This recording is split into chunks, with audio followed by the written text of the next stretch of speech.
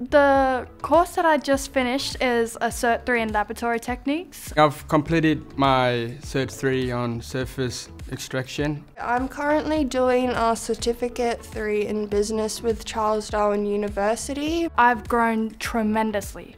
Like, my confidence, the girl you see now is not what used to be like a couple years back. Like, I was so ashamed. Being able to go to schools and engage with students, it does make me feel very proud, as I didn't really get supported when I was going through my stuff, so it's good that I could be like a mentor to them.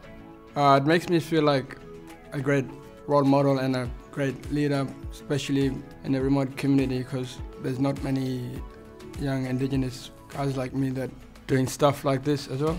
I understand it's nerve-wracking, like I had to take the big step myself from applying for this position, but I would say just do it. There's never-ending opportunities and pathways. I know people say don't be shy or don't be nervous, and it's really hard not to, but just be yourself.